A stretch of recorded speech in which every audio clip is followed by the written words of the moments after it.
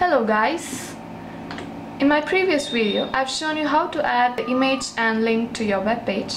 So in this video I'm going to show you how to use image as a link, and also I'm going to discuss about the target attribute.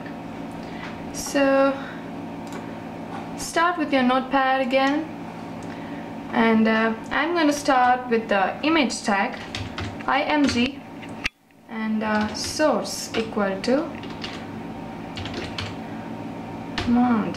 .jpg. Okay, if you have used the image attribute without specifying the width and height of your image, then it's gonna be like this somewhat. You're getting such a big pic over here, so it is mandatory that you use the height and width of your image. So I'll say height equal to 250 and width is 350. Okay, so by default it is going to take it in terms of pixels. You can even add the alternative text if required.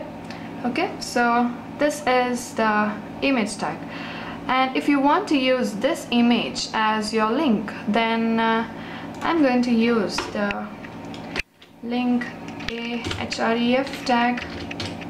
Okay, and specify the link you want. HTTP. I'm going to use the link again. It is the link of my channel, youtube.com.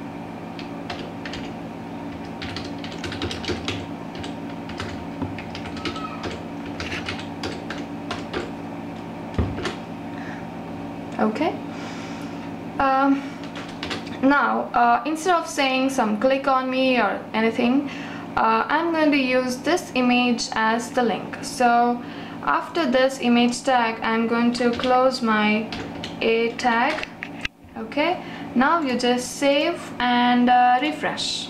Yeah, now if you click on this image, you are going to get the desired link.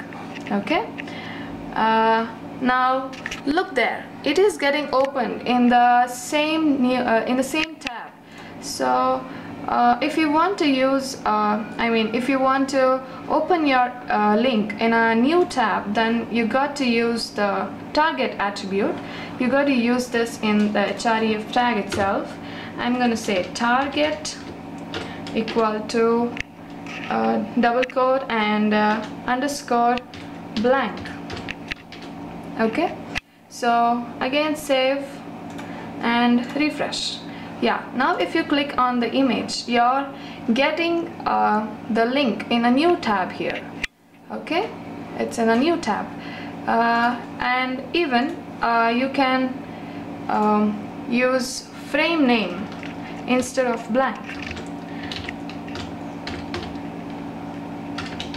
Even that is going to work in the similar way. Refresh, and yeah, you're getting it in a new tab over here. Okay, so if you want your link to get open in the same tab, then it is by default, or else you can even use self underscore self.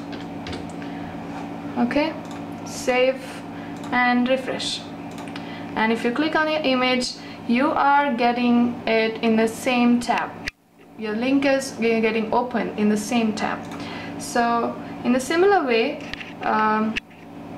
you can use self, parent and top.